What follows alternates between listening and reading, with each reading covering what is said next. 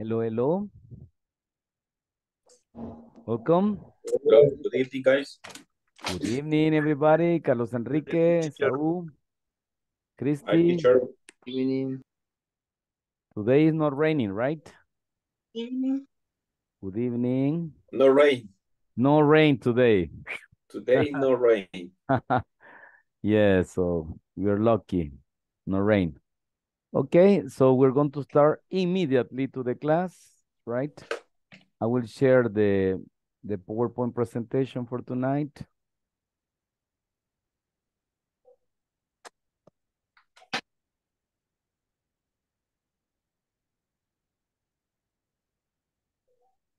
Okay.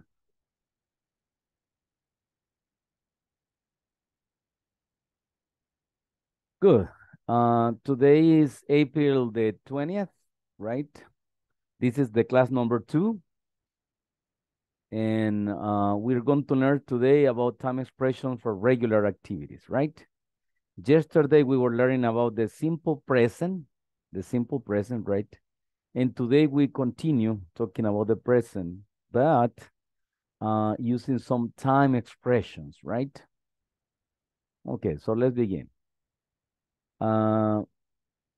Jorge, can you read the objective for tonight, please?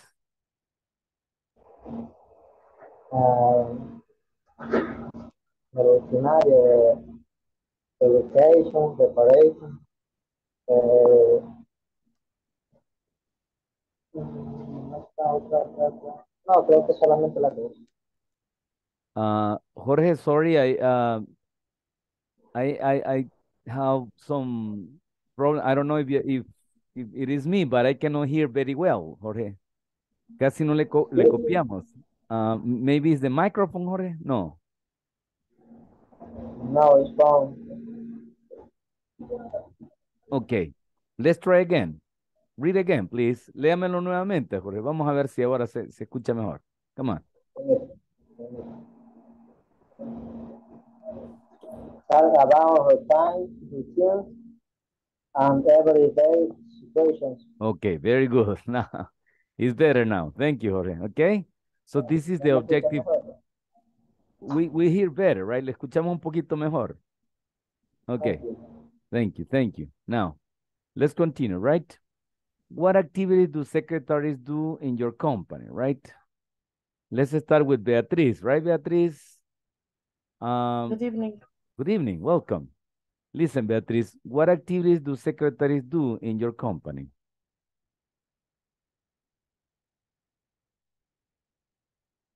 For example, do they call, do they receive people?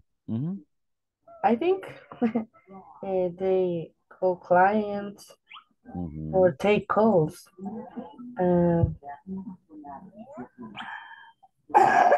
They call clients, they take some call, right? Okay, thank you very much. Enrique, what about you? What is your opinion, Enrique? What are the activities that the secretaries do in your company, Enrique?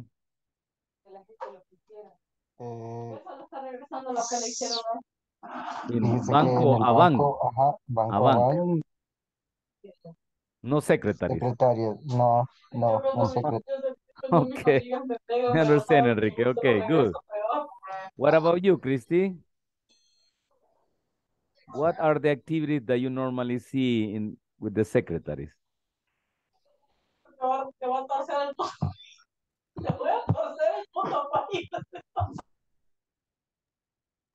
No, it's the cashier. Only the cashiers, also in a bank, right? Yes. Okay, the cashiers. Banco Atlántida. Banco Atlántida, okay, yes. Oh, I understand. No secretary. Good. Let's see the last candidate to answer the question. Saul, please. What activities do secretaries do, Saul? This is in Hi, good evening. Unicomer, right? Yes. To control platter. Schedule. Schedules, schedules. Schedule. From pops. Okay, very good. Thank you very much, Saul. So, the secretaries normally receive calls. They have a schedule, right? Horarios, right? The schedule. Normally, they take notes. They receive calls. They call the clients, right? When there is a problem, all the managers go to the secretary and they say, "Secretary, please help me." Okay. So the secretary is in every problem, in every solution. I mean, no problem, solution of the problem, right? Okay, thank you very much, right? Now, let's continue. Here we have some vocabulary before we start with the conversation.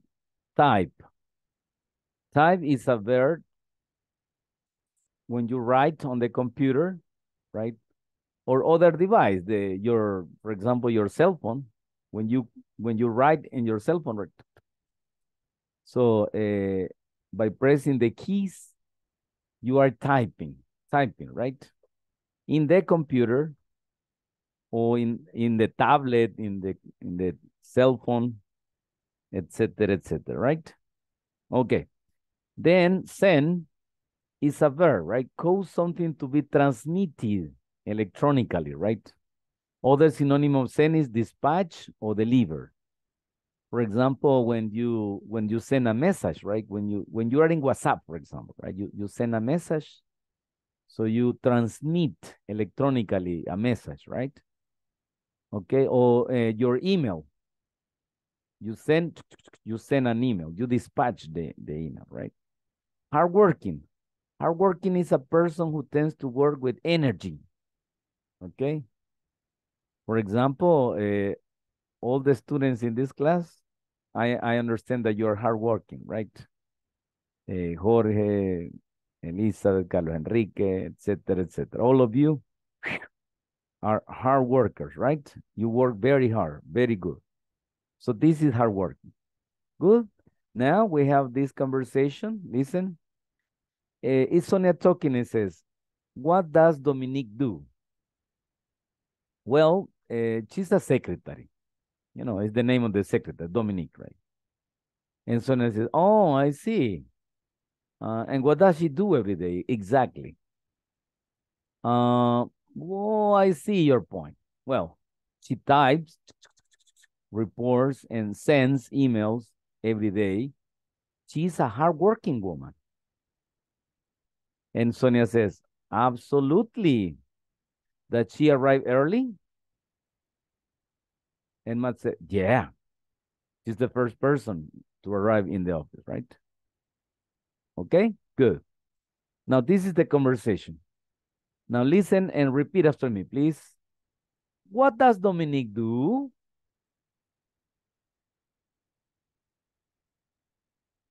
What does Dominique do? Well, she's the secretary. Oh, sorry, she's a secretary.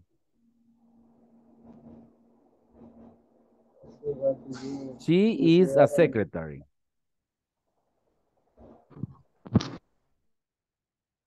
Oh, I see. What does she do every day? What does she do every day? Exactly. Exactly. What does she do every day exactly? Oh, I see your point. I see your point. Well, she types reports. She types reports and sends emails every day.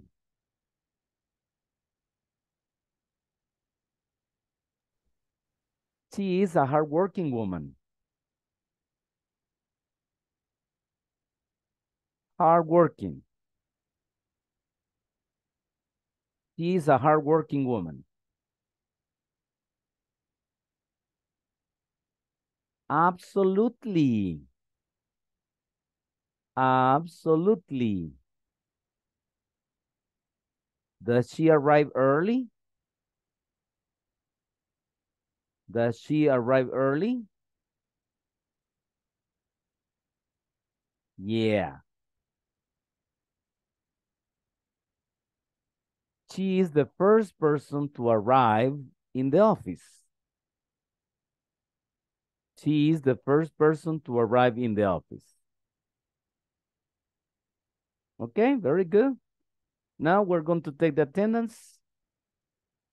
And let's start with Carlos Josué Portillo. You can say present. Okay. Cindy Elizabeth.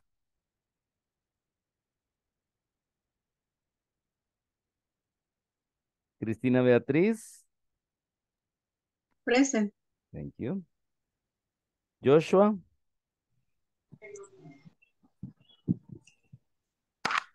Joshua. Esaú. I'm here. Good, thank you. Edwin Osvaldo. Elizabeth del Carmen.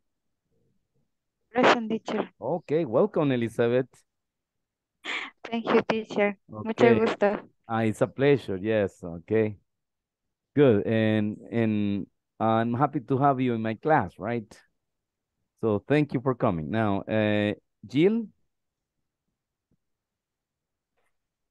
I'm here, teacher. Okay. Giovanni. Mr. Rivas Rivera. No, okay. Beatriz. Here. Thank you. Jennifer. Miss Rivas Rosales.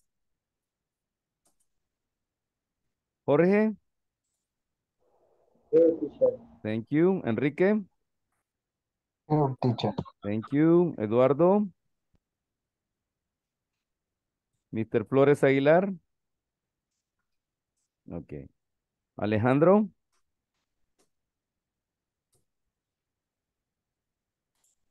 Manuel Eduardo.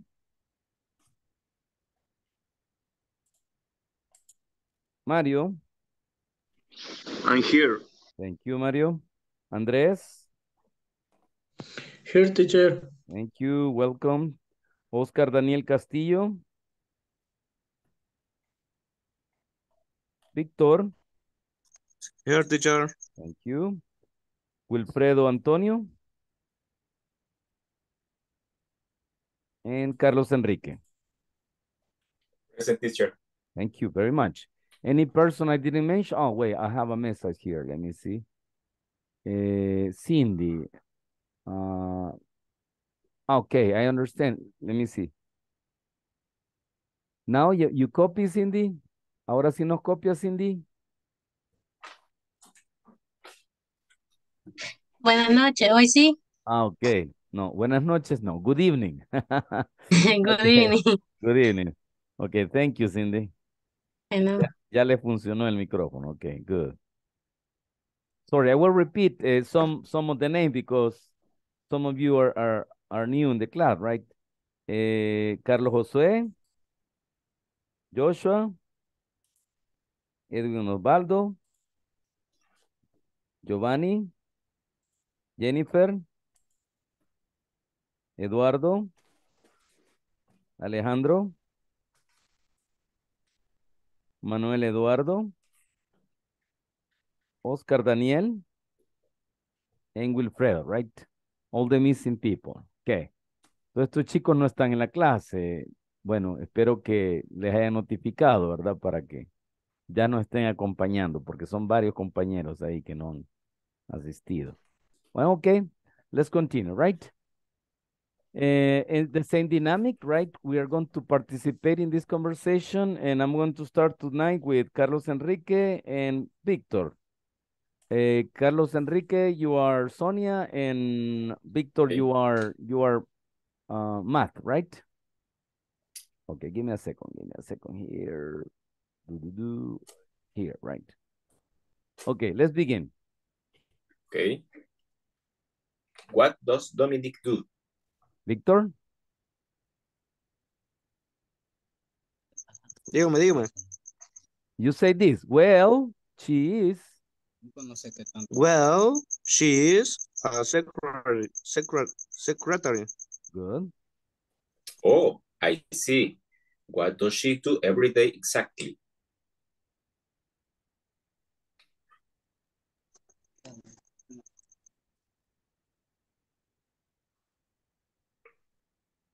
The microphone, Victor. The microphone. Oh, I see your point. Well, she types, reports, and sends emails every day. She is a hardworking woman. Absolutely. Does she arrive early? Yeah, she is the first. She is the first person to arrive in the office. Okie dokie. Thank you. Good participation, right? Very good. Now we have this word, types. Arrive. First person, right? Okay, thank you. Now I have Andres. Andres, you are Sonia. And Mario, you are Matt, right? Ready? 1, 2, 3, action. What does Dominic do? Well, she is a secretary. Oh, I see. What does she do every day exactly? Oh, see your point. Well, she types report and send emails every day. She is a hardworking woman. Absolutely. Absolutely. Does she arrive early? Yeah, she is the first person to arrive in the office. Okie dokie. Thank you very much, right? Teacher, Yes, tell perdón. me, Andres. Yes, tell me. Solo, ¿cómo se menciona? Donde yo no pude pronunciarlo bien. Okay. Absolutely. Absolutely. Say absolutely. Absolutely. Okay, very good. Absolutely.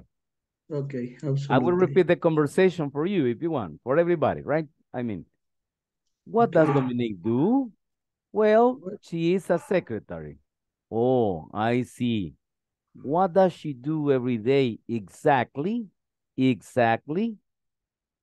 Oh, I see your point. Well, she types reports and sends emails every day. She's a hardworking woman. Absolutely. Does she arrive early? Yeah. She's the first person to arrive in the office. Okay? Very good, class. Now we're going to have the last students, but please keep this in your mind. Now, Enrique and Jorge, right? Enrique, you're going to be Sonia, and Jorge, you're going to be Matt, right? Okay, teacher. Okay, let's begin. Try to memorize. What does Dominic do? Okay, excellent. Well, She is? she is a secretary. Okay, very good. Now, well, give, Enrique. Oh, I see.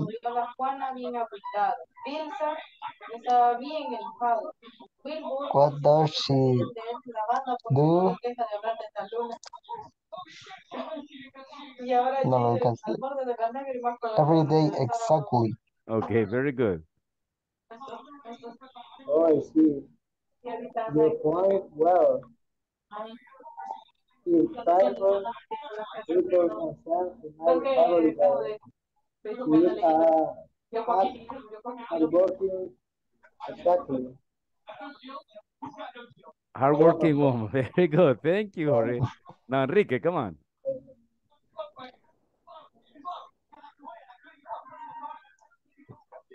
Absolutely. Absolutely. Absolutely. Absolutely.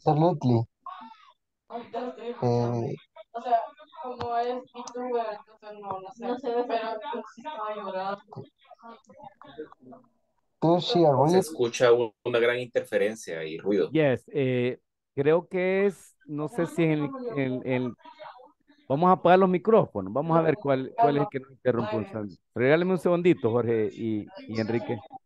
Vaya, ahorita estamos en silencio. Ahora vamos a ver, Enrique, enciende el suyo. Encienda su micrófono, Enrique. Ahí Listo, estamos. ya. Sí, sí, creo que atrás de Enrique hay un sonido, ¿verdad, Enrique? No, vaya. Ahora vamos con Jorge. Enciende el suyo, Jorge. No, está bien. Entonces, no sé qué pasaba ahí. Alguien tenía encendido el micrófono entonces. Sorry, ok, Enrique, encienda su micrófono otra vez y terminamos la conversación. Ok. Ajá, cheese.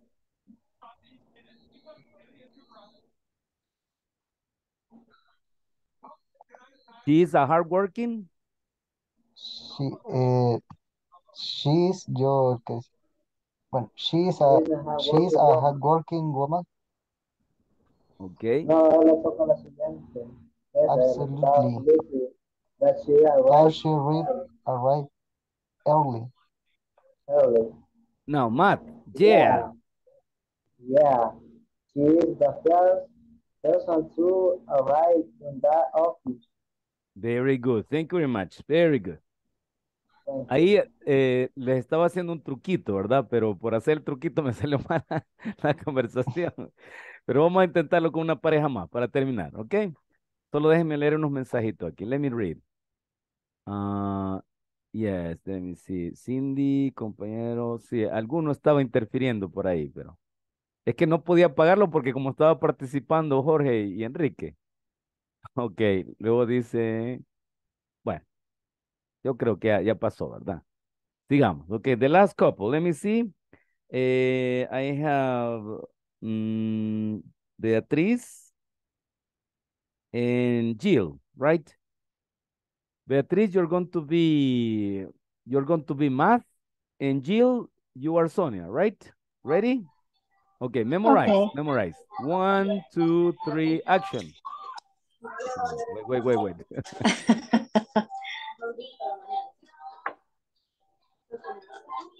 Action. Action. No, wait a minute, Jill. Okay. Action. Okay.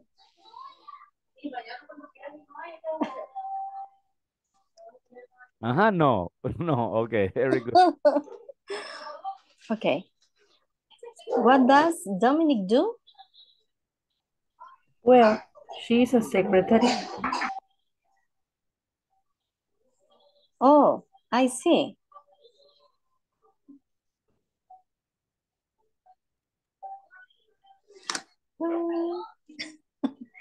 Oh, I see. What does she do?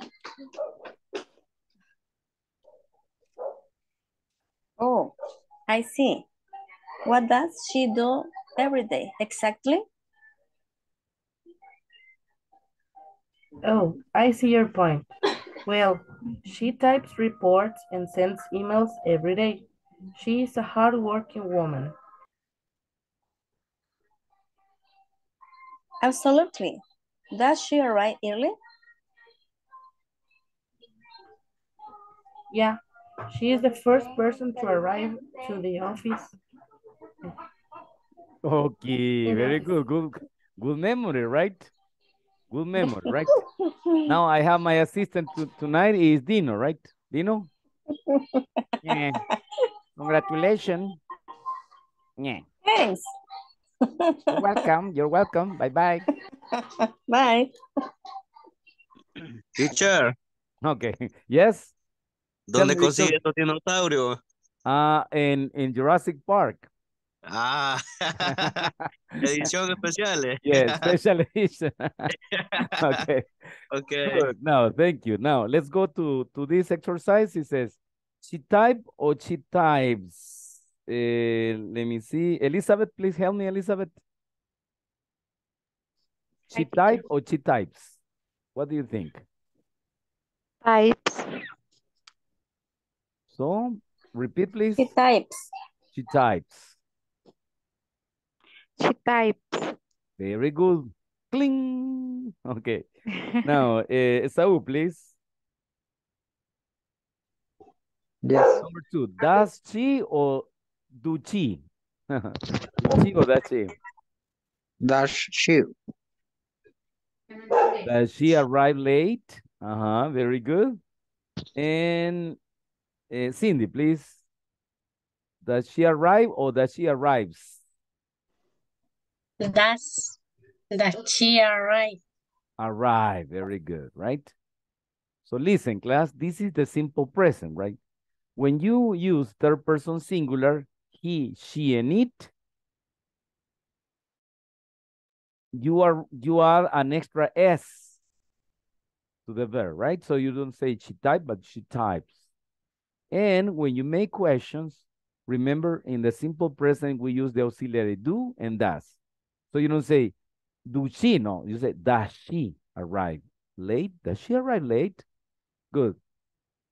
And also when you use the auxiliary, it's not necessary to add the S, you know, in the verb, right? Look, it's not necessary to say arrives. No, it's not necessary, right? So what you do is to say arrive. Okay? Good. Any questions so far? No questions? Okie dokie. Let's continue, right? Let's continue with the action. Okay, to review what we said yesterday, right? What is the simple present?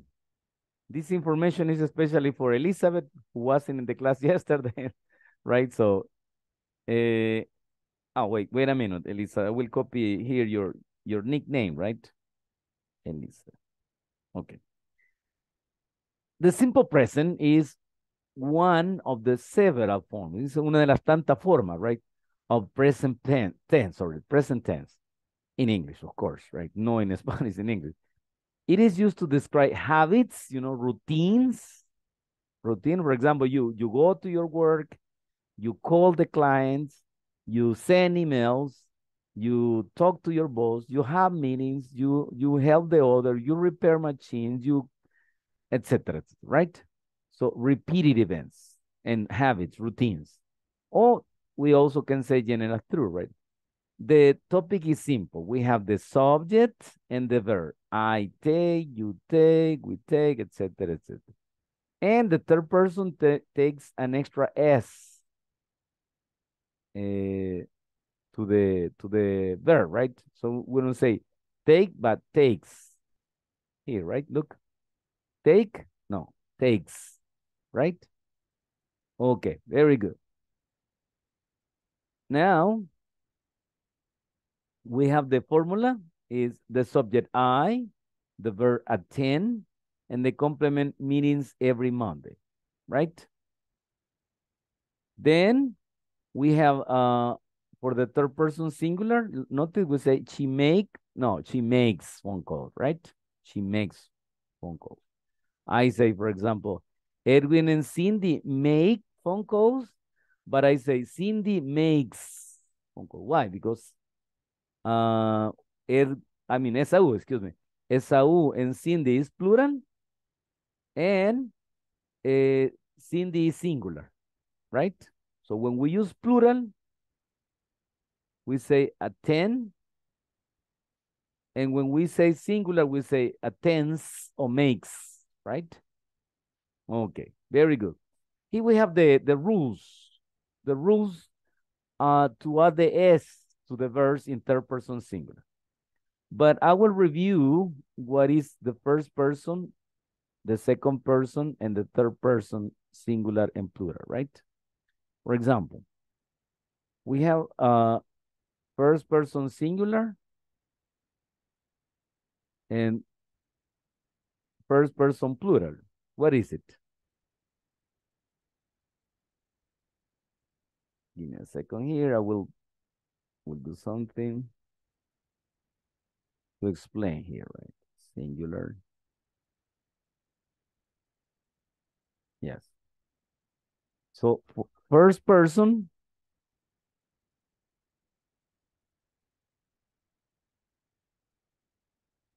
A little bit more. Okay. The first person singular is I. When I speak, I am the first person, right? And the first person plural is we, right? We. So when you speak, you are the first person.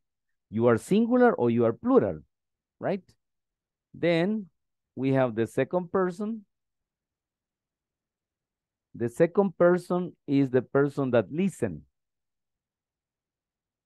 So you say you, that in Spanish means tú, o usted, o vos. In El Salvador, is it vos, right? And in plural, ustedes. Or maybe when you find a person that you like, right? The person is, mire usted, right? Okay. So that is the you, singular, right? And you in plural, ustedes. And finally, the third person singular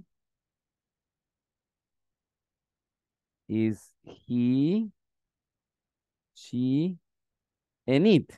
And this includes all the singular. For example, when I say the student, when I say, for example, Mario, Elizabeth, right?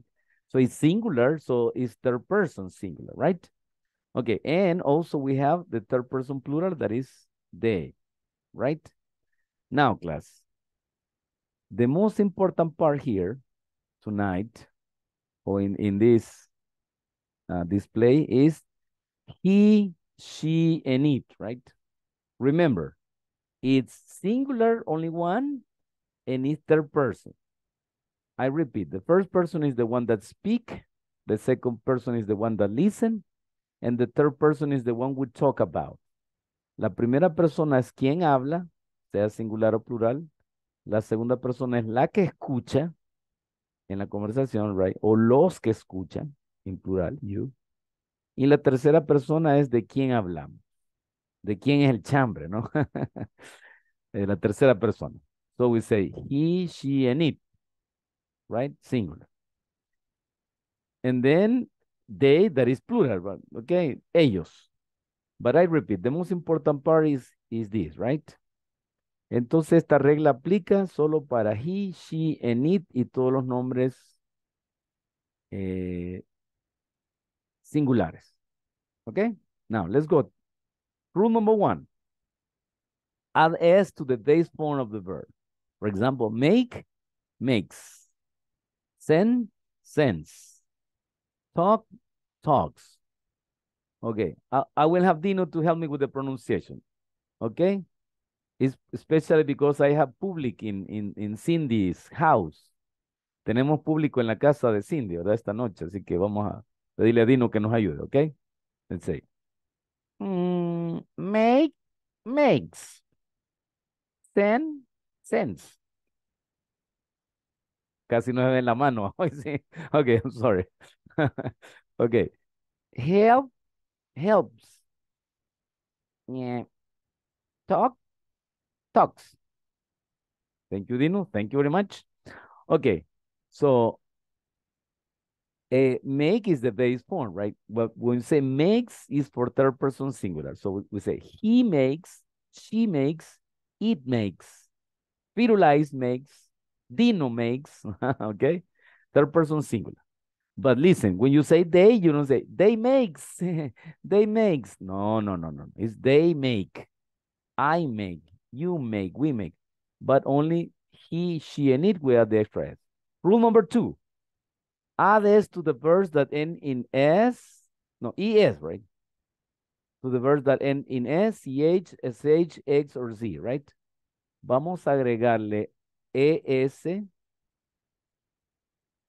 right? A los verbos que terminen con las letras S, CH, SH, X, etc. For example, brush. Veamos en qué termina brush. Ah, ok. In SH, look, termina en SH. Watch, CH, dress, ends in S. And fix ends in X, right? Okay, now. So we say brush, brushes. Watch, watches. Dress, dresses. Fix, fix, right? Good. Rule number 3. Change the Y to I and then add ES. So cry. Cry. She cries. I cry. She cries. Then try. Intentar, right? I try. He tries. Firulais tries. You know? Third person, right? But the exception is when the verb is with the preceded, sorry, when the Y is preceded by a vowel, right? Cuando la Y es precedida de una vocal, aquí por ejemplo, play, right? No es consonante, ¿no? Entonces, en ese caso no aplica. Plays, enjoy, look at this, la letra O, the letter O, is a vowel, right? So we say enjoy, enjoys. Aquí no aplica las reglas. Yes? It must be a consonant. Look, debe ser una consonante la que precede a la I. Como aquí en cry, cries, yes. Pero en play, en plays, joy, enjoys, ahí no aplica, okay? Good. And finally, we have some irregular. Irregular. Do, does. I do, he does. Go and goes. We go, Cindy goes. Have and has. We have, my brother has. And the verb to be, right? I am, you are, they are. But you say he is, she is, it is, right? Good, class. These are the rules for the simple present third person singular, tercera persona singular. Ok. Pero, ¿qué debe ocurrir para que nosotros le agreguemos una S al verbo? Porque a veces o le agregamos la S a donde no va, o se nos olvida poner la S, ¿verdad? Entonces, tienen que ocurrir 3 cosas. Number 1, simple present. Debe ser en el presente simple. En el pasado y el futuro, no. No past, no future. Only in the simple present, right? Number 2, it must be affirmative. Negative questions, no. Affirmative. And number 3, it must be a third person singular. He, she, and it, right? Okay, again. Debe ser la oración afirmativa. La oración debe ser en presente simple. Y debe ser en tercera persona singular, right? De otra forma, por favor, no me le agreguen una S al verbo. Okay? Questions. Do you have questions?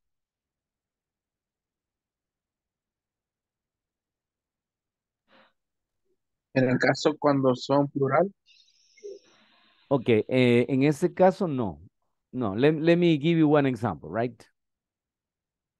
There are many examples with plural. For example, I say, they make, right? In this case, no. Yeah. Or when I say, my brothers make, right? Plural. Or when I say, Esaú and Alejandro make, right? Why make? Because Esaú and Alejandro is plural, it's two, right? Okay. Yeah. Also with we make, I make, you make, right? Understand? Okay. But remember the third person singular. ¿Y dónde entra la tercera persona singular? With she makes, yes, aquí se aplica, mire. He makes. Misifus makes. Misifus makes meow meow. Okay. Good. Understand? Yeah. Okay. Thank you very much. Thank you very much. Good. Now, any other question? Remember what I said yesterday. Listen. Elizabeth no estaba ayer, pero se lo vamos a repetir a ella y a ustedes también. I love the question. Me gusta que me hagan preguntas. Así que por favorcito, cada vez que haya una duda. Oh, por ahí está un amigo de Dino. El oso Pooh. Ok. Hello, bird. How are you, bird? I am a dinosaur. Eh, Bye, bye. Ahí está el osito también mandándole saludos a Dino. Ok, no questions? Sure? Sure, no questions? Ok, aquí tengo una pregunta en el chat. Ah, yes, no problem, Carlos Enrique, no problem. Go ahead. Good. Now let's continue with the class, right? Okay. Good. Now this is the general form. Look, I make phone calls. You make phone calls. We make, they make. Sylvia and Candy make, right? But when it's singular, look, she makes, he makes, it makes, my friend makes, Oscar makes, Cristina makes, Jorge makes, okay, Jennifer makes, Jill makes, etc., right? When it's singular, we have the extra S. Good. Questions? No questions? Okie dokie. Let's continue, right? Now we're going to go to this is affirmative, right? All these sentences, look, is affirmative. Look, affirmative. But now we are going to introduce the negative and the questions. Okay, listen, in Spanish, we don't use auxiliaries because we have the verb conjugation. Nosotros usamos la conjugación del verbo, right? So when I say make, for example, we say hago, haces, hacemos. Hice, hiciste, hicimos, hicieron, right? And in the future, haremos, hará, etcétera, etcétera. So this is the verb conjugation, la conjugación del verbo we do in Spanish, right? But in English it doesn't exist. No in English. En inglés no existe la conjugación. No, esto que hacemos nosotros de cambiar el verbo, it doesn't exist in English. No existe para nada, right? Lo que ellos usan es un auxiliar. Look, para indicar que la acción está en presente, está en negativa o está en pregunta, usamos el auxiliar.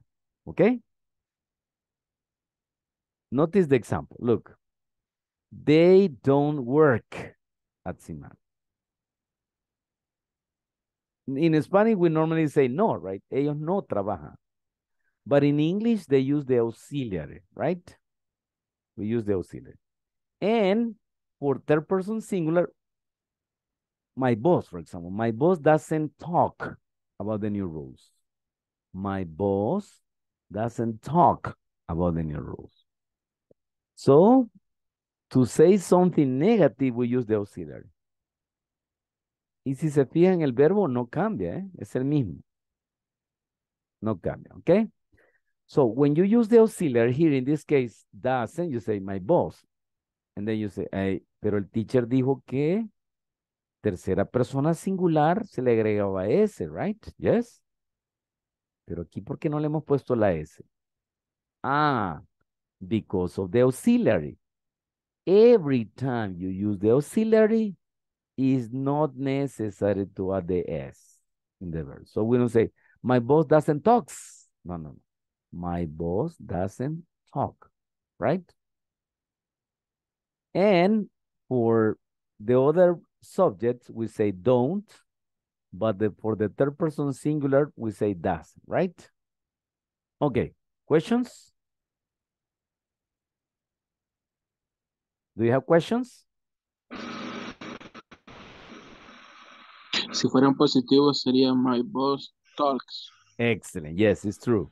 When it's positive, we say my boss talks. Yes. Okay. Very good. Thank you, Leandro. Now, other question? No question? Okay, now. No question, teacher. Thank you, thank you. No question, okay. I don't make. You don't make. They don't make. Sylvia and Candy don't make. And for third person singular, she doesn't make. He doesn't. It doesn't. My friend doesn't. Oscar doesn't. My brother doesn't. My sister doesn't. My friend doesn't. Dino. Dino doesn't, right? And notice we don't say makes, we say make. Okay? If we eliminate doesn't, si elimináramos doesn't, entonces si le agregamos la S, lo que me preguntaba Alejandro, ¿verdad? Digamos, he makes, right? Aquí sí aplicaría, pero ¿cómo usamos el auxiliar? No es necesario agregarle la S. Ok. Questions? Questions, class? No. Okay. So let's continue, right? Let's continue.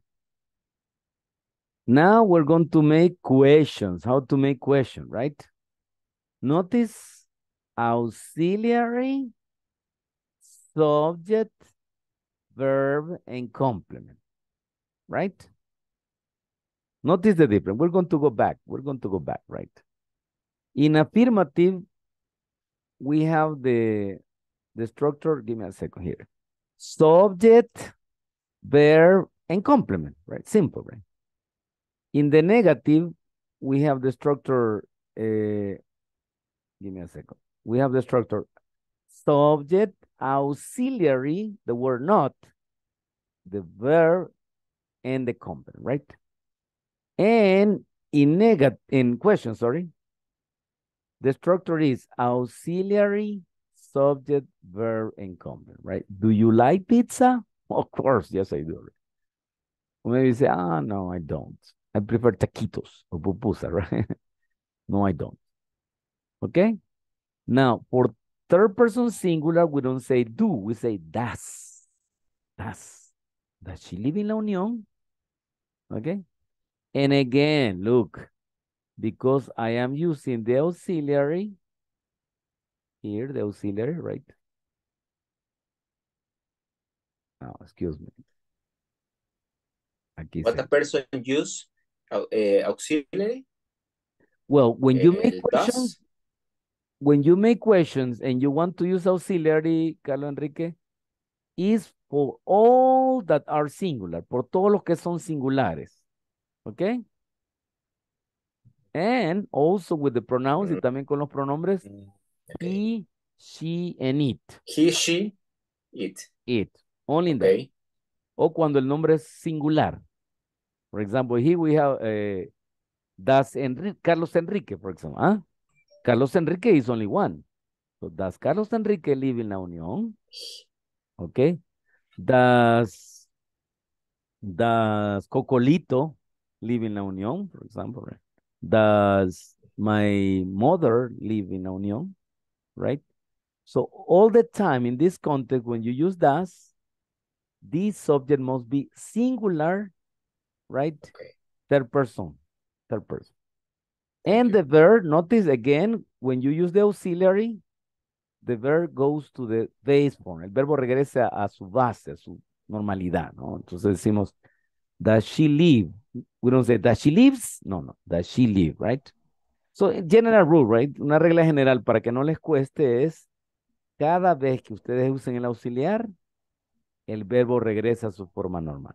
¿Yes? No importa que sea negativo, pregunta, no importa. Lo importante es que vaya el auxiliar. Si va el auxiliar, el verbo no le agrega la S. But no auxiliar, si no hay auxiliar, entonces sí, hay que agregarle la S en la tercera persona. ¿Ok? Good. Questions? Questions? Teacher, si es una respuesta. Yes. También se usa el does o el doesn't here. Yes. Excuse me. Perdón, Andrés, que me olvidó mencionar eso. Yes, it's the same auxiliary. But, Andrés, you have two forms to answer. It's a long answer and a short answer. So in this case, for example, does she live in La Unión? Yes, she lives in La Unión. No, she doesn't live in La Unión. Notice? But normally, we say short answer. En inglés, ellos les gusta hablar súper rápido. En Inglaterra, en Australia, Estados Unidos, Jamaica, donde ellos hablan inglés, rápido. Very fast, right? So, normally they say short answer. Normalmente van a ver que en las conversaciones siempre respuesta corta. Yes. Okay. Good. Now let's see a general view. A general view. Vamos a ver un vistazo general. How to make question, right? Notice, do I ask for assistance? Yes, I do. No, I'm sorry. Yes, you do. Oh, no, you don't. Do you ask for assistance? Yes, I do. Oh, no, I don't, right? Do we ask? Do they ask? Do Sylvia and Candy? Candy, okay. Ahí no se ve la I, ¿verdad? Pero ahí está una I, Candy. So, do Sylvia and Candy, notice this is plural, right? Ask for assistance? Yes, they do. No, they don't. Then when you ask about a third person singular, he, she, and it, or a noun that is singular, like my friend, Oscar, Pedro, Maria, Juan, Firulais, etc., etc. So we say das. No do, but das. Does my friend ask? No with S, only ask for assistance. Yes, he does. Yes, she does. No, he doesn't. No, she doesn't, etc., etc., right? Okay? This is like we say in El Salvador, right? La mera mata del inglés, right? This is really important. Really important. And if you don't understand, stop. Stop me and say, teacher, I don't understand. Si a este momento todavía no han entendido, deténganme, porque si no, más adelante no van a entender lo demás. Questions. I am waiting for questions. Dino is also waiting for questions. No questions? Okay. Let's continue. We're going to go to the practice, right? Now, it says, complete the statements and circle the correct simple present tense, right? Let's begin with this. Number 1, I need a car. Cindy, please, can you help me?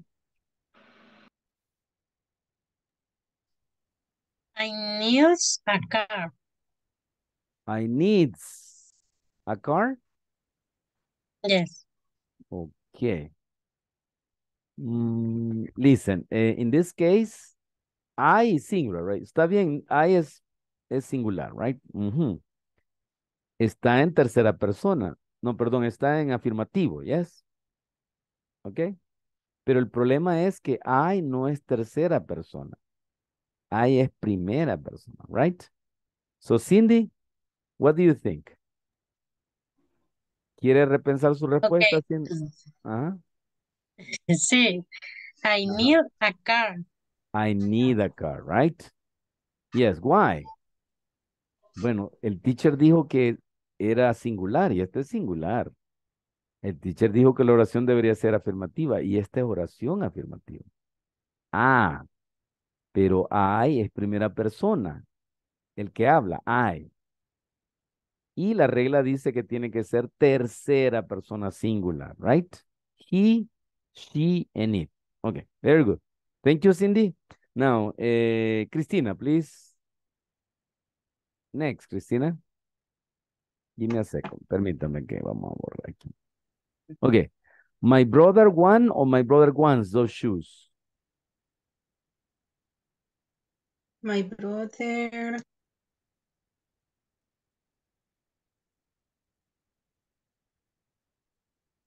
wants.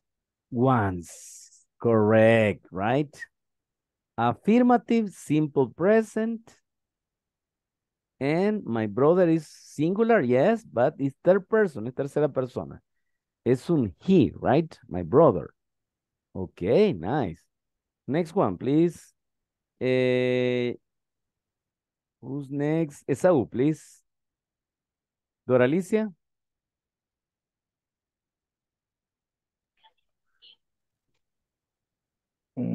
Second, please. Ay. Have or has? Has. Has. Ok. I don't know, Saúl, escuché una voz detrás de usted, como que le están soplando ahí, ¿verdad? No. Ah, mentira. No. No, mentira. Okay, let's continue. Now, next one, number 4 is we like or we likes. Let me see. Elizabeth, please. Sería we like. We like. Correct, right? Cling. Excelentoso. Now, and number 5, we finished, right? Ah, it's the same, right? Let me see, Dorali. Ah, no, it's different. Jill, please, can you help me, Jill? Doralicia one or Doralicia once?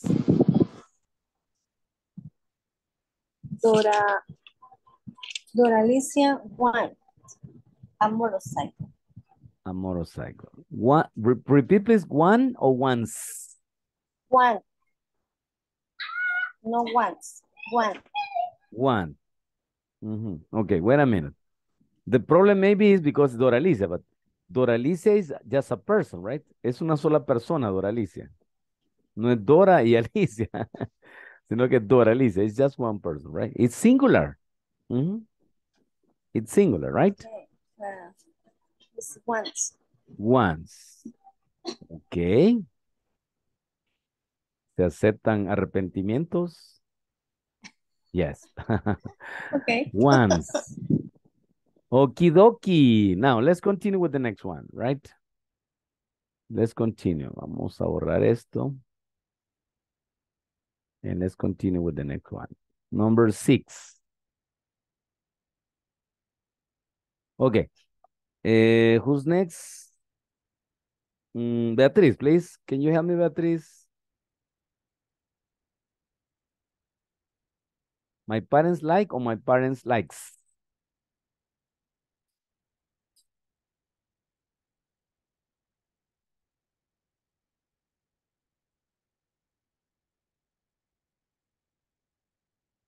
Beatriz, can you copy? Okay. So Jorge, help me, please. Likes. Likes. Likes. Good. My parents is affirmative. Yes. Is third person, tercera persona, right? Is true. Is the simple present, correct? But my parents is plural, right, Jorge? Plural. Yeah. So in this case, my parents likes or my parents like? My parents like. Not like. Like, right? Why? Because my parents is plural, so we say like. I will repeat, I will make an exercise, right? Vamos a hacer un pequeño ejercicio para que lo entendamos bien. Look, thank you, Jorge, thank you very much. Now, Thank you, teacher. okay, now, first person, right? First person is the one that speak, right? I and we, right? Second person is the one that listen, el que escucha. In this case, is you, right? Tú o ustedes, right? And the third person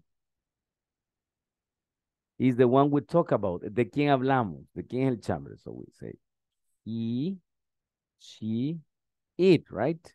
In singular. And in plural, let me see, in plural. In plural is they, right? They. Okay, in this case, my parents is mi mamá y mi papá, right? Mis papás, my parents. So, what is my parents? He, she, it, or they? They.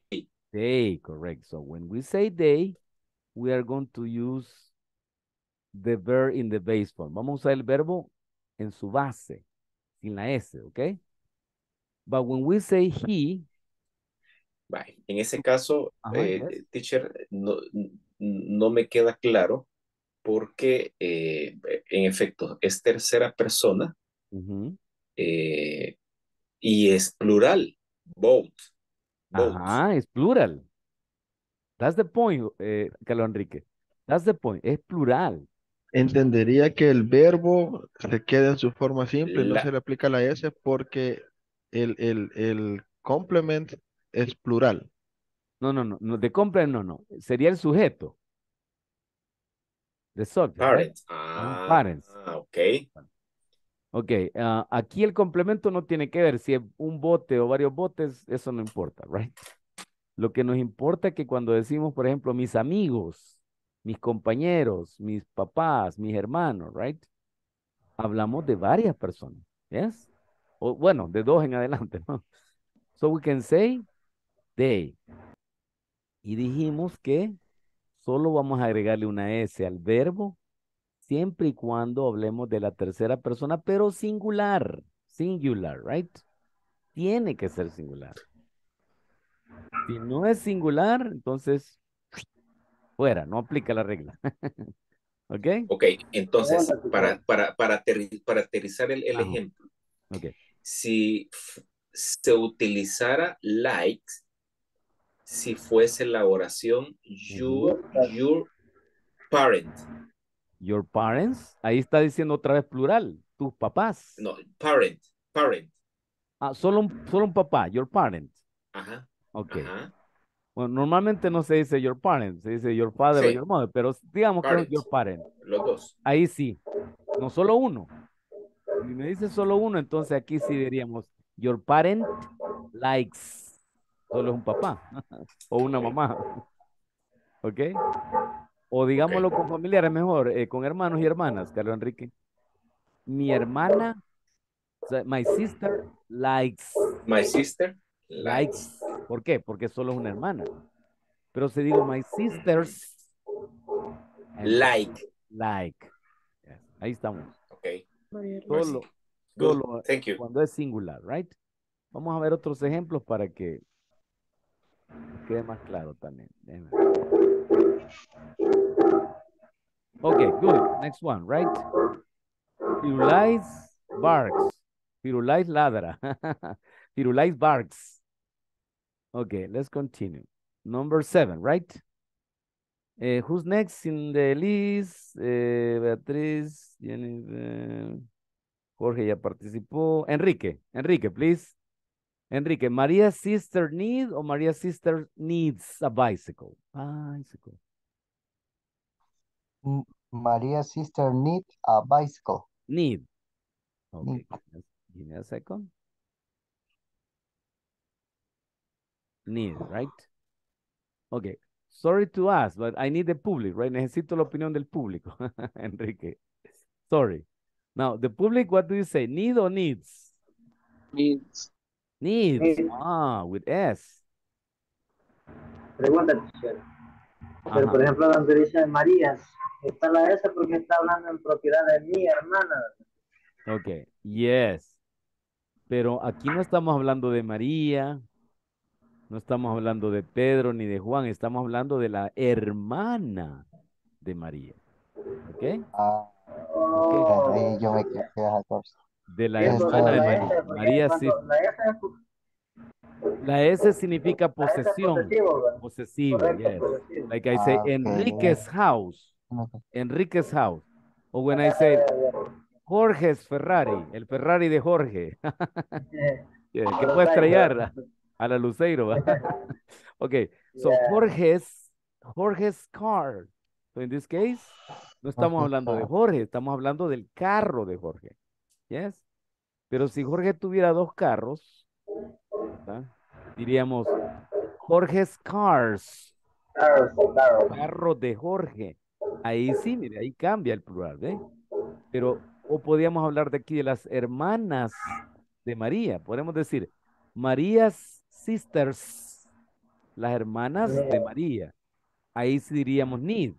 Pero como estamos hablando solo de una hermana, that's one sister, right? One sister. Entonces, ¿qué decimos?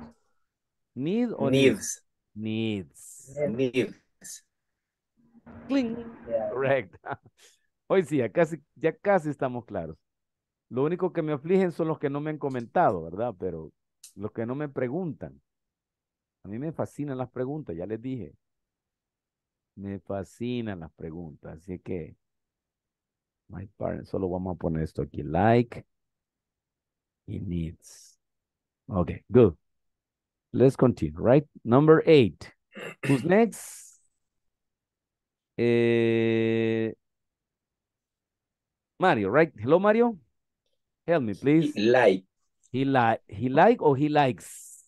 Mario. ¿Alguien me le sopló ahí a Mario? Déjeme a Mario que él conteste. He likes. He likes, correct. Tercera Very persona. good. Yes, correct. Nice. He likes. Very good, Mario. Nice. Ok. ¿Todavía sigue malita la cámara, Mario? Sí. No, ahorita se la puedo poner. Solo que Vale. siempre tengo la batería. Pero Bueno, ahí lo que le dé la batería. No importa, ahí arregle el relajo de atrás. Yo ahí también así, solo cierro la puerta aquí y cierro todo mi relajo ahí. Okay, thank you, Mario. Now, number 9. Number 9.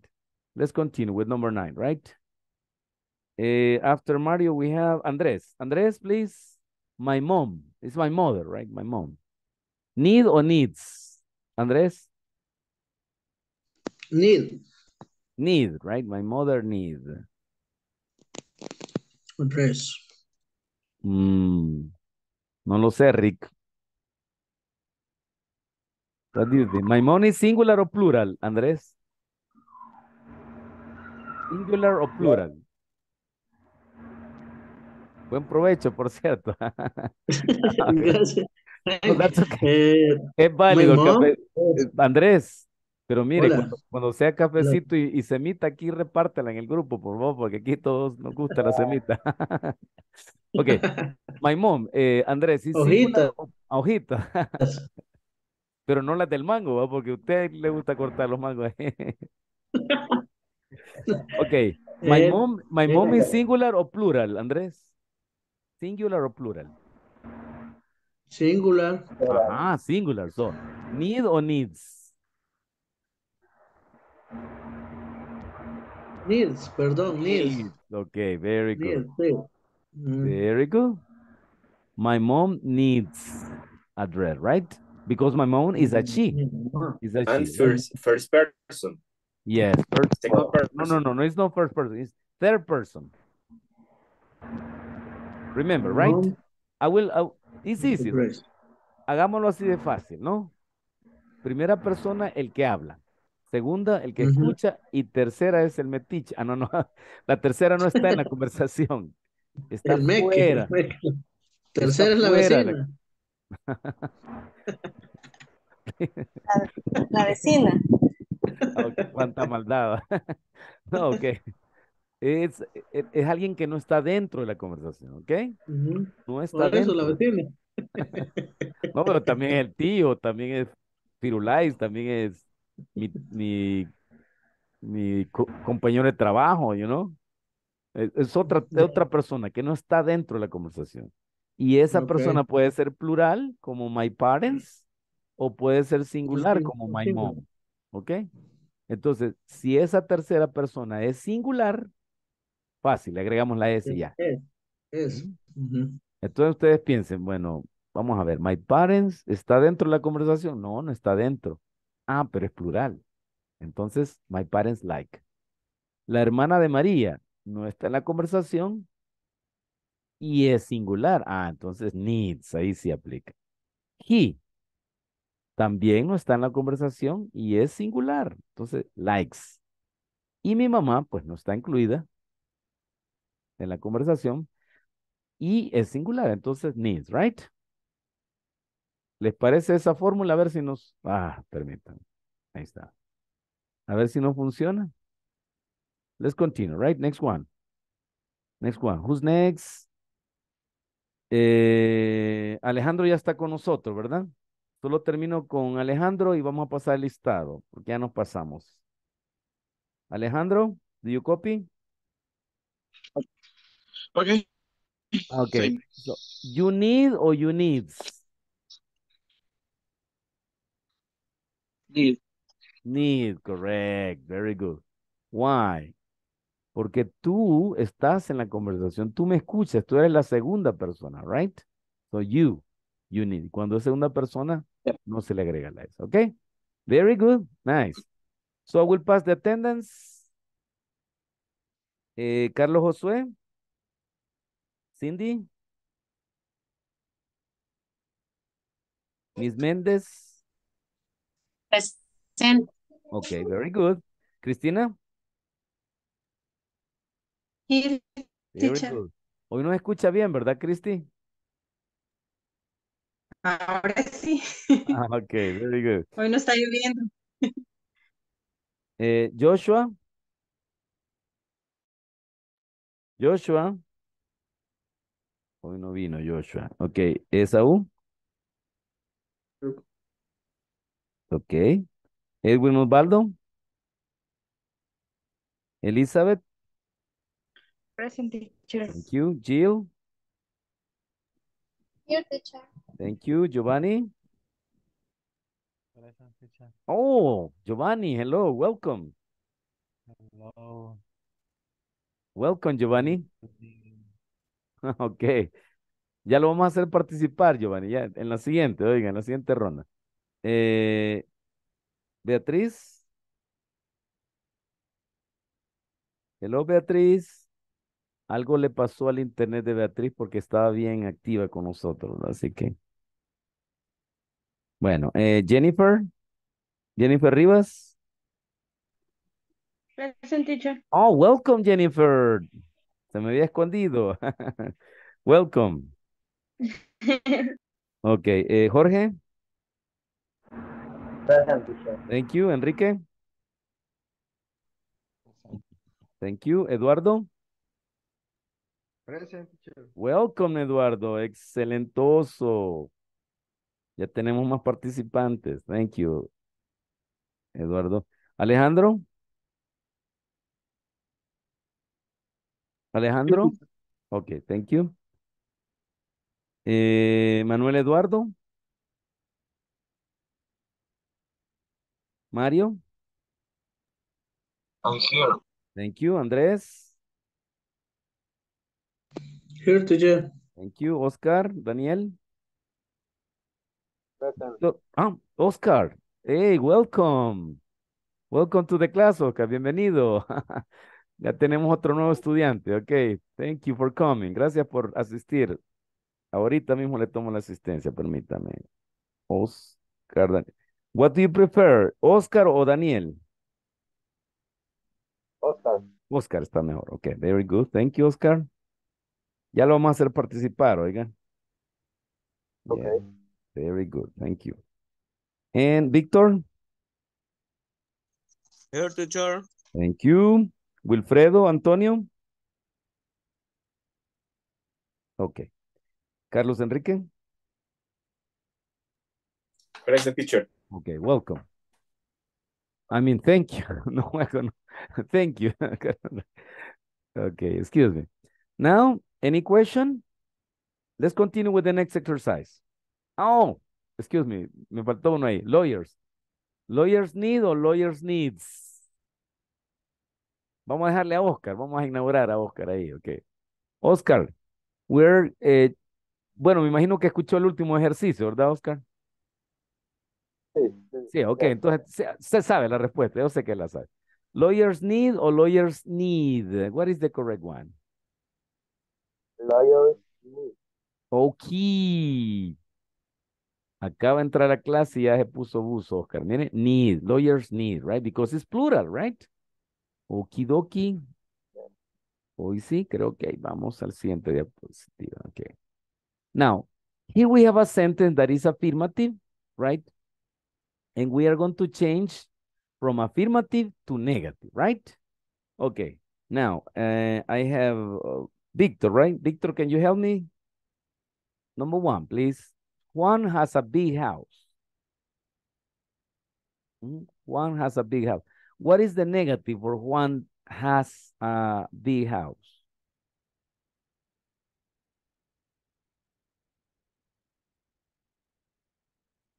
The subject is the same, right? El sujeto siempre va a ser el mismo. Juan, right? Juan Uh-huh. not a big Okay, wait. house. Juan does or Juan do? Juan does Does, correct, right? And then the word not, right? not. But Victor, in this case, we make a contraction, a reduction, right? Cuando las mamitas van a dar a luz, Doesn't. la estomaguito se le hace chiquita, ¿verdad? Por eso dice el doctor, hay una contracción. Contracción es reducir, hacer más pequeño, right? So in this case, doesn't. Very good. Thank you. Thank you very much, Victor. So Juan doesn't. Big house. We miss the verb, right? Nos falta el verbo. A big house. Have or has? Sería how? Excuse me, Victor. Have or has? No le copié. How? Have, very good. Why? Vamos a ver por qué Víctor dice have. Because the rule says, dijimos una regla general. Siempre que usemos el auxiliar does, el verbo regresa a su forma normal, a la base del verbo. Entonces no decimos Juan doesn't has, but Juan doesn't have, right? And then a big house. Thank you. Next one. Okay. Thank you, Victor. Now, Carlos Enrique, please.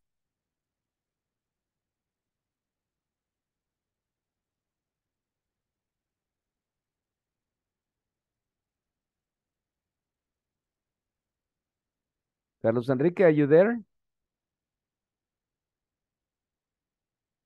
Bueno, a veces el internet nos juega una mala pasada. Okay, good, Carlos Enrique. Sorry, ya no lo había visto. El micrófono. The mic. Excuse me, right? Okay, there is a expression. In El Salvador we have a expression. Look, Dino me va a decir la expresión. ¡Qué oso! I need. I need or I don't? No, need. I don't. Don't. I don't. But it's do not, right? I don't. Contraction? I don't. I don't need. No. I don't need.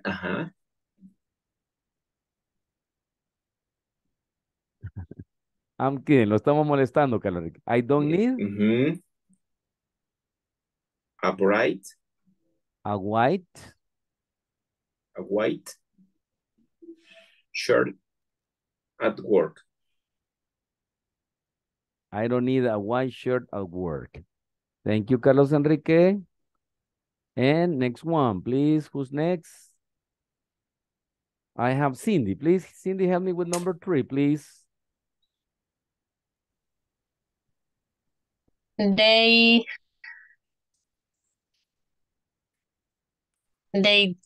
does one black shoes.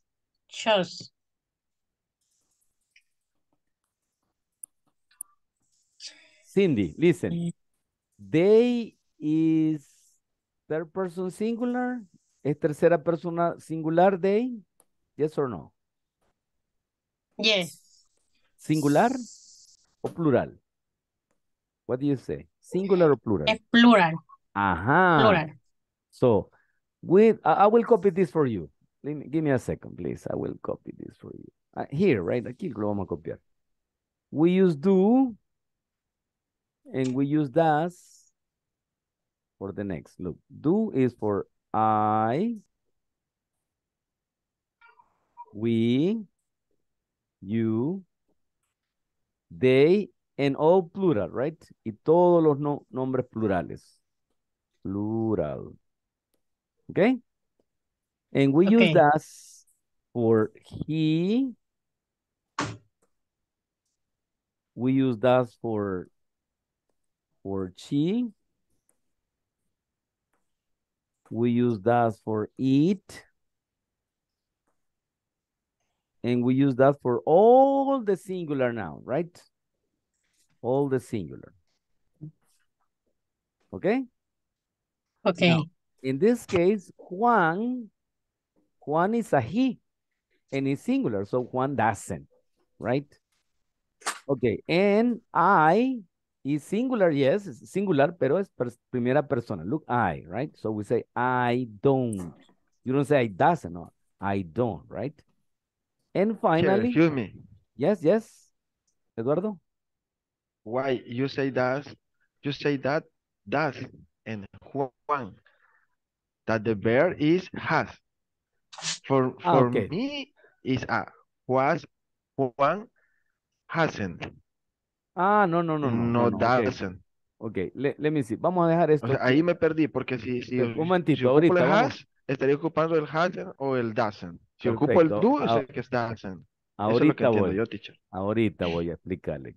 Aquí es una confusión bien normal, que eso nos pasa a todos cuando estamos aprendiendo inglés. Ya le voy a decir. Okay.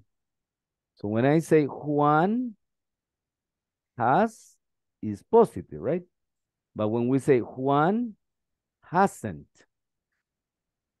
or has not, right? Okay? But listen to me.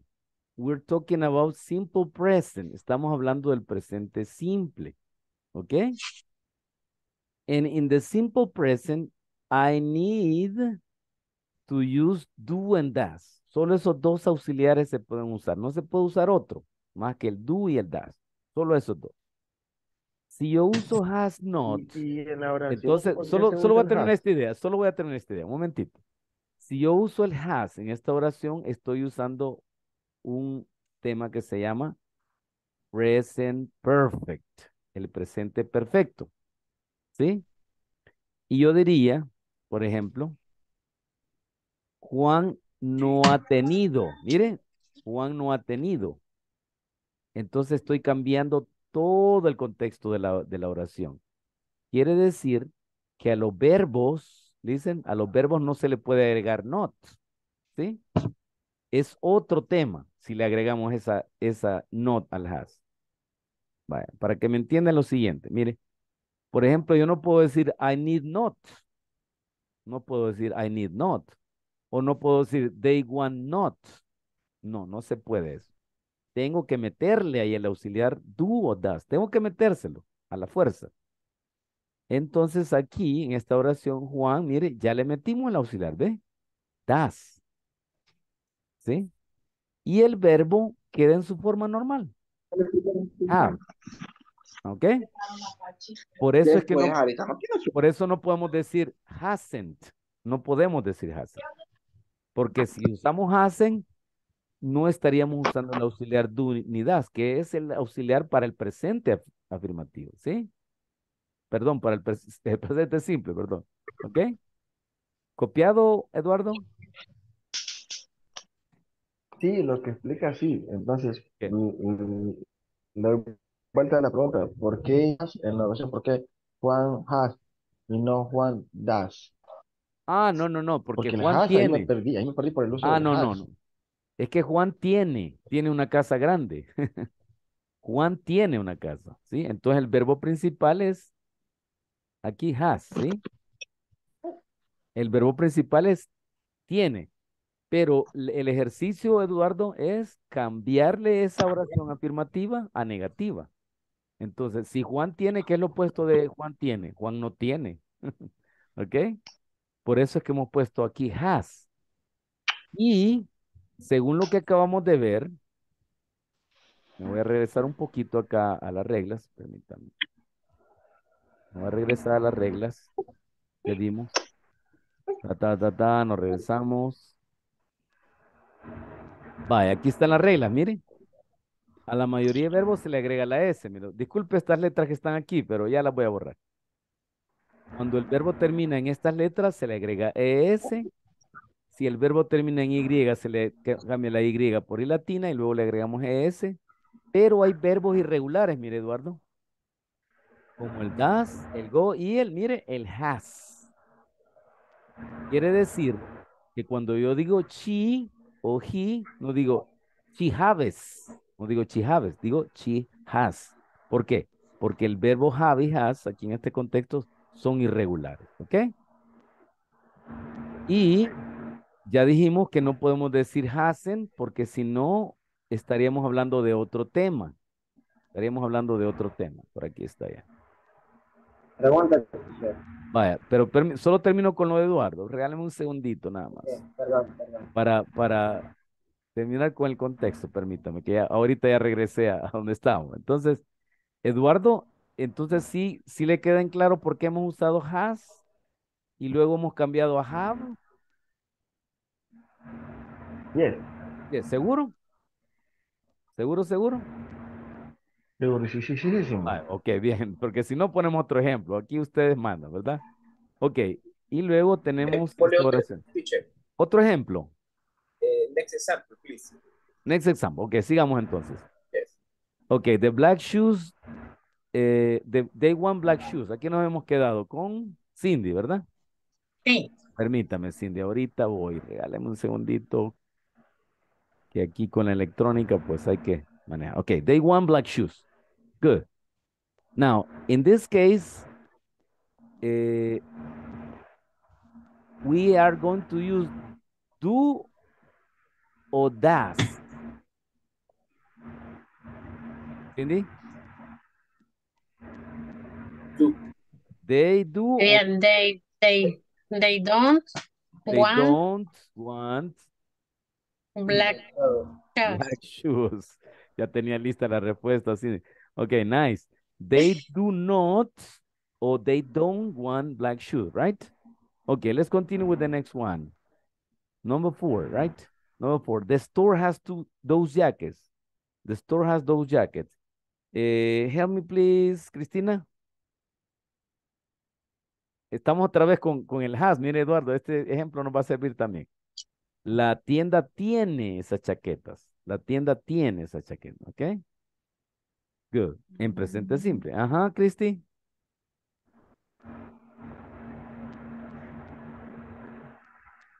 The The store does does. Very good. ¿Por qué does? Porque es solo una tienda. Solo una tienda. Singular, right? Does not, right? Contraction, Cristi. doesn't Doesn't. Very good. Doesn't have or doesn't has? doesn't have Ah, very good. Those jackets.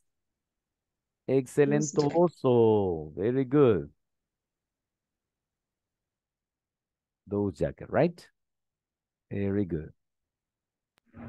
And number 5, please. After Christina, we have Esaú.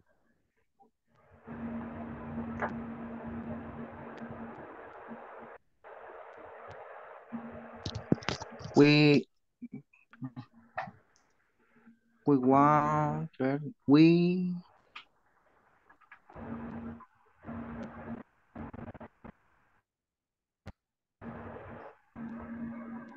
We do or we does? we do We we do, do right? not We do not. we do we Or do not contraction. no we don't Uh-huh. we don't want times. Okay, thank you. Thank you very much, Esaú. Very good. Now, let's go to the next exercise.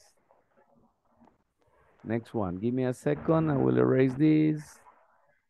Good.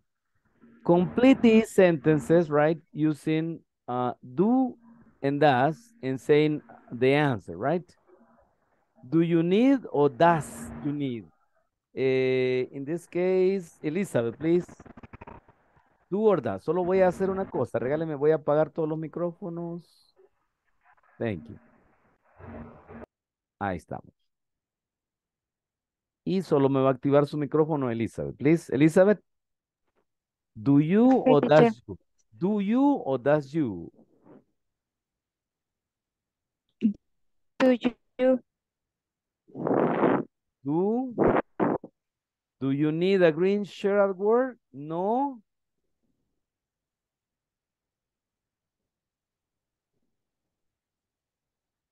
No.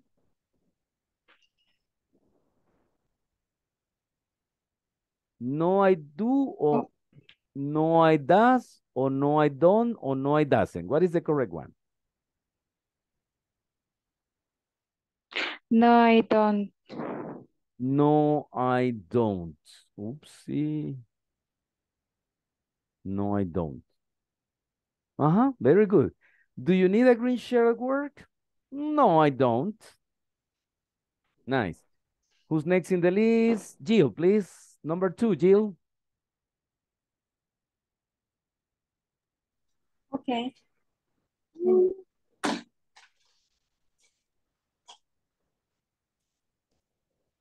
Do John or does John? What is the correct?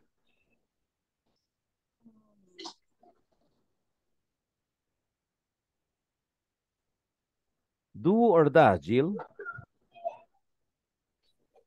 Does. Does. Very good. Does John have 3 children? Yes.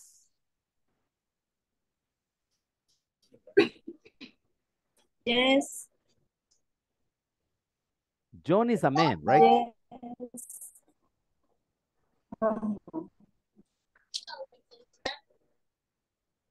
Yes, she, yes, he, or yes, it?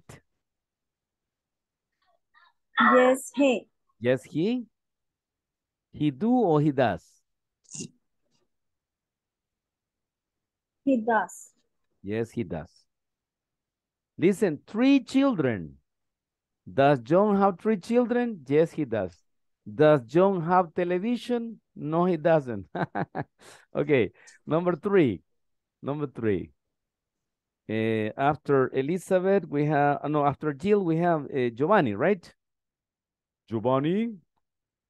10-4, Giovanni, 10-4. Hi, Do or does, teacher. Giovanni? Do. Do you like, right? Thank you. Do you like parties at night? No. No, I don't. No, I don't. Excelentoso. Thank you. Number 4, after Giovanni, we have Beatriz, ¿ya se conectó nuevamente? No, right. Okay, Jennifer. Jennifer, please. Your wife. So your wife is he, she, or they?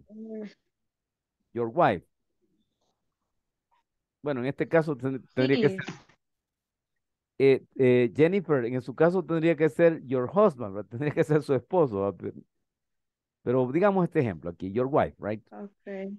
Sería do o does. Este Do. ejemplo es para el teacher, para mí, ¿verdad? So, do o does. ¿Cuántas personas son mi esposa?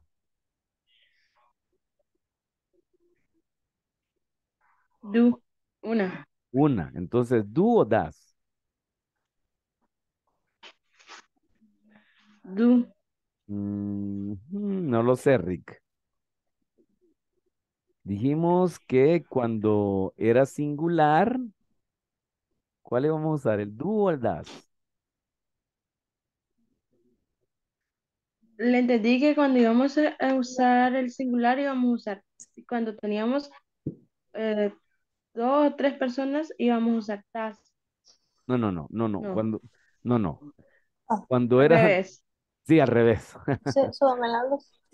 Ahí, Ok. Ah, ahí pues tengo das. algo, me pica una Sería, picada. entonces sería does, right? Does. Vaya, Sí. rasqueme con las uñas mejor. Ahí oigo una voz bien bonita ahí, ¿verdad? Jennifer. Ok. No, como es una ella, sería he o she. Jennifer. She. She. No she do o no she does. No, she does. Ajá, y le agregamos el not, ¿verdad? Lo Ajá. contractamos y decimos she doesn't. No, No, she she doesn't. doesn't. Does your wife need a sweater? No, she doesn't. En el caso de Jennifer, does your husband need a sweater? No, he doesn't, right? No necesita un suéter. Hay No, una, he doesn't. tírenle una cobija, Jennifer, ya va a estar tranquilo ahí. Okay, number 5. Thank you. Thank you, Jennifer. Now, Teacher, Jorge. Yes, yes. please repeat cuánto usar do, does. When? Okay, I will repeat. I will repeat. Here, right? We use do and does. Si quieren darle una captura de pantalla para memorizarlo, ¿verdad? I, you, we, they, ajá. Y todos los plurales. Siempre que hay un plural, el do. Okay? And we use does with he, she, very good. I, It. Espérenme un segundo que aquí me cuesta me cuesta la typeada, ¿verdad? Y todos los singulares. Todo el nombre que sea singular, Pedro, María, Juan, el estudiante, la ventana, la casa, das. ¿Ok? Veamos los ejemplos. Sí, John, gracias. por ejemplo. John es un él. Entonces, does, ¿ve? Does he. Tu esposa, ¿cuántas esposas? Solo es una. Bueno, si estaría en Arabia sería otra historia, ¿va? Pero aquí en El Salvador, por favor, solo es una, ¿eh? Ok, so your wife, singular, so does, right? Ahora aquí, you and your friends, tú y tus amigos. ¿Le hizo captura ahí, Carlos Enrique? Sí, ok, very good. Ups, permítame. Aquí vamos a borrar esto. Ahí estamos. So, who's next? Who's next? ¿Quién seguiría? Ya tuvimos a Jennifer. Jorge. Please, Jorge. You and your friends. Do or does? You. Do or does, Jorge? Does. Okay, wait a minute. You is singular, right? You is singular. No, do. And you, right? Do porque lo dices tú y tus amigos. But in this case it's plural. Tú y tus amigos son un montón. Especialmente los viernes, va, Jorge. Does. Son un montón de amigos. Entonces, do. Plural, right? Recuérdese, vaya, aquí mire, Jorge, para que no le cueste. Your wife solo es una. Entonces, das. John solo es un Juan, mire. Das. Y aparte de que sean uno singular, son terceras personas porque no están dentro de la conversación. En cambio que el you sí es. Sí, correcto. En este caso, you está dentro de la conversación. ¿Ve? Y tú y tus amigos son plural, entonces do, right? Ahora vamos a la respuesta. Jorge, yes. Jorge, si le digo a usted y sus amigos, ¿cómo me va a responder? Nos gusta. Nosotros, okay. How do you say nosotros in English? We, right? Yeah. We do or we doesn't or we don't. Jorge? We doesn't. No lo sé, Rick. We don't. We don't, very good. ¿Alguien me contestó ahí? Está bien. Me le están soplando ahí. Jorge, me le están soplando. Me están ayudando. Le están ayudando, Jorge. Sí, soy el tercero ahí. Jorge el tercero, ¿verdad? Yeah. Ok, very good. Jorge, tenía una pregunta. Pero ella está diciendo que no. Cuando dice don't. Perdón. No. Listen. Jorge, look at this. Qué oso for the teacher. Qué oso for the teacher. Qué oso para el teacher. Tiene razón. Es yes, we do. Entonces eliminémosle el. Yeah. Excuse me, Jorge. Andrés, le estamos dando mala copia ahí a Jorge. Disculpe. Pero Ah, lo bueno porque es que cuando me dijo no, No, pero Jorge está listo, ¿eh? está listo, está en la juega, ajá. Sí. Okay. vaya, Tenés un 10, tenés Now, un 10 ahí. any other menos question? 11. No questions? Okay, let's continue, please. Now, we're going to apply this to the word, right? Affirmative, negative, and question. Let me see. What time is it? Ooh, it's very late. But I am very interested in that you complete this exercise, right? Look, these are the activities we do in your work. Know the policies. Para Elizabeth, Oscar. ¿Y quién más está nuevo ahora? Ya me perdí, pero tenemos 3 estudiantes nuevos, ¿verdad? Yes. Giovanni creo que era el otro compañero. No, Giovanni no, ya estuvo con nosotros, Giovanni. Es que se incorporó luego, ¿verdad? Giovanni estuvo ayer con nosotros, sí. Bueno, Oscar y Okay. Elisa, right? These are activities you do in your work. Look, Elizabeth and Oscar. Know the policies, conocer las políticas de la compañía, right? Know the regulations, conocer las reglas, right? Help workers, ayudar a los trabajadores, help people, help the company, advertise the company, los que trabajan en marketing, no sé, de Abanc, o de Banco Atlántida, o de Unicomer, etcétera, etcétera. Los que trabajan en publicidad, right? Advertise. Design softwares, diseño de software, right? Develop software. Answer the phone like the secretaries and make phone calls. Now we are going to make affirmative, negative, and question, right? And this is the most difficult part. Esta parte está más difícil. Es que let's do it together, right? Enrique, please. I need you to make affirmative sentence with know the policies. Enrique, you can say, I know the policies. You know the policies. My friends know the policies. He knows the policies, etcétera, etcétera. ¿Ok? Affirmative, Enrique. ¿Me podría volver a repetir, teacher, por Ok, favor? wait. ¿Cómo Vamos a darle un ejemplo acá para que usted me haga la siguiente. Help worker, right? Know the policy. What is the verb? ¿Cuál es el verbo? Know, right? Entonces solo necesitamos un sujeto.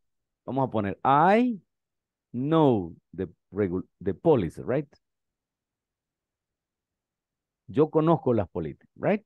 Affirmative, okay? Now, hágame la otra entonces. Know the regulations. Puede usar cualquier sujeto, Enrique. I, you, he, they, my brother, my sister. Your brother know the policies? Your brother knows, porque es tercera persona, ¿verdad? Knows the policies. Very good. Your brother knows the policies. Correct. Now, health workers. Affirmative, please. Thank you, Enrique. Eduardo. Eduardo, please. Health workers.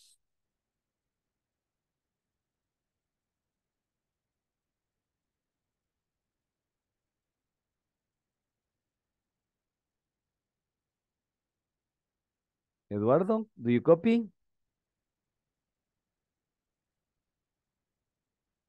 Yes. Okay. Give me the sentence.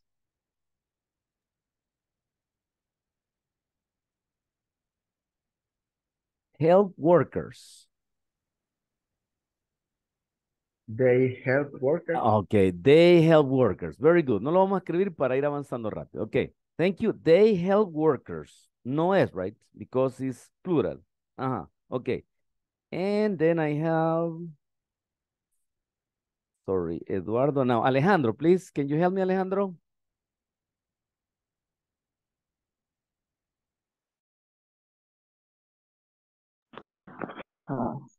Help people. Ok. ¿El qué sería? I, you, we. Help people, help people. Ah, ok. ¿Cómo sería? I help people. I help, excellent, very good. I help people, very good. So this is the example. Now we're going to go to negative, right? Negative. For the negative, we're going to use all these activities. Vamos a cambiar las actividades. Write reports, send reports, send emails, arrange meetings, etc., right? What can we make? In negative, we can say, for example, let's say carry boxes, llevar cajas, acarrear cajas. So we say, I don't carry boxes, right? Good. She doesn't carry boxes. Thank you. Okay, now, let's say Enrique doesn't carry boxes, for example, right? Other example, right? They don't repair computers. Look, repair computers, right? Okay? Now, give me the example, please, in negative. Who's next? ¿Con quién estábamos? Perdón, con Alejandro, ¿verdad? Alejandro, do you copy? Yeah. Okay, give me an example, please. Cualquier pronombre. Any pronoun, any subject. Okay.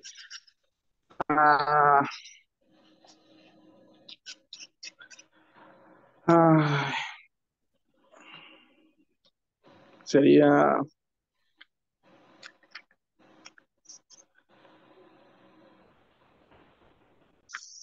Larry to ask for assistance. Ask for assistance, right? Okay, give me a second. Permítame que me está topando. Ask for assistance. What is the subject? Repeat, please. No le escuché bien el sujeto, Alejandro. Larry. Mary. Larry o Mary? Larry. Larry. Okay, thank you. Excuse me. I guess this is good. Larry doesn't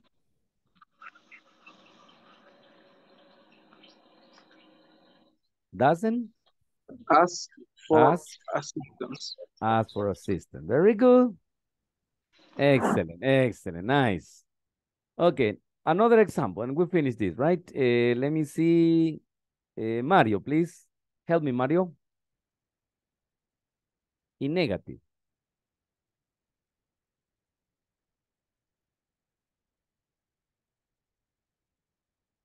Mario, do you copy? Sí. Yes, okay, Mario. Perdón, estaba distraído con mi mamá. Okay, no problem, Mario, no problem. But in this case, we're giving examples of negative sentences. Look, I don't carry, she doesn't carry, Larry doesn't ask. So you can use one of these verbs, Mario. Puedo usar cualquiera de estos verbos y me hace una oración en negativa, ¿ok? Negative.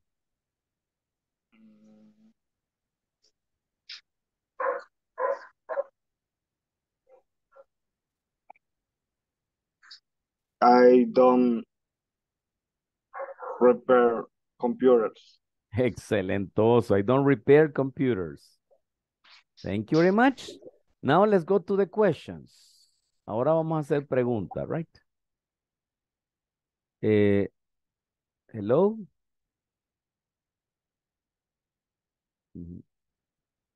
Hello, hello?